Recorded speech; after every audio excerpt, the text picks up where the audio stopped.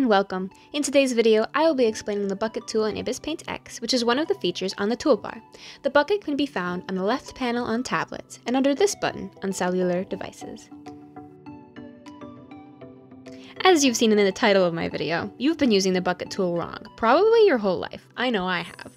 Let me first explain how to use the bucket tool before I explain to you how you've been using it wrong. Basically, the bucket tool is great for filling in a shape without having to manually color it all in. Here's my fun little doodle for an example. Manually coloring it in can be tedious and is more prone to errors. As long as you have a fully enclosed shape, simply use the bucket tool, and with one tap, the entire area will be colored. If there are any holes in the shape, the color will spill over. I tried to color in that boba, but since there was a hole, it didn't work properly. Gap recognition can help with this though. Toggle on gap recognition and it will try to catch any gaps in the line art. You can also switch to eraser and erase full sections all at once. Here's what you've probably been doing wrong. It's not necessarily wrong, but it certainly isn't using this tool to its full extent.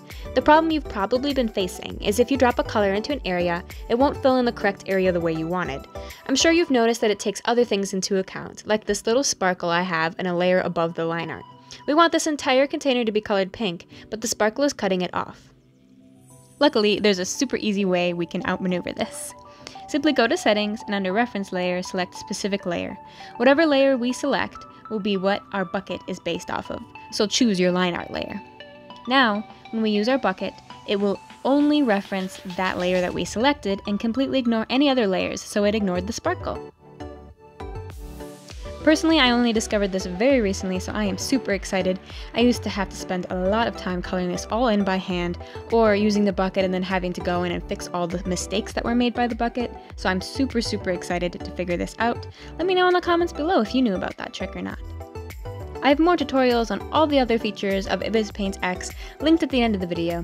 Thank you so much for watching. Have a great day.